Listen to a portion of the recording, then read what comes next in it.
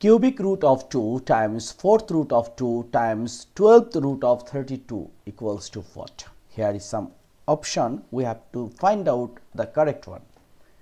First,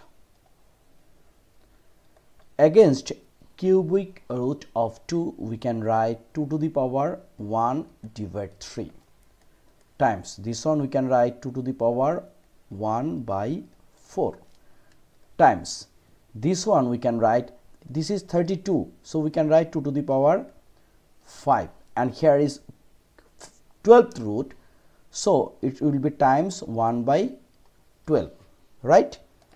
Next, here all base are same, 2 2 2, so we can write 2, and here is a 1 divided 3 plus 1 divided 4 plus 5 divided 12. Why?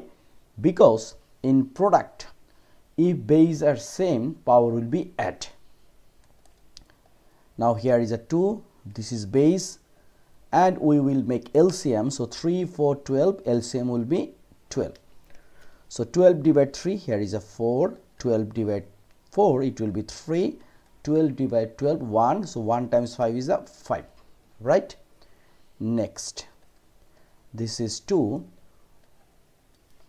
4 plus 3 is a 7, 7 plus 5 is 12, so 12 divided 12, so 12 divided 12 is 1, here is 2 to the power 1, and our answer is 2.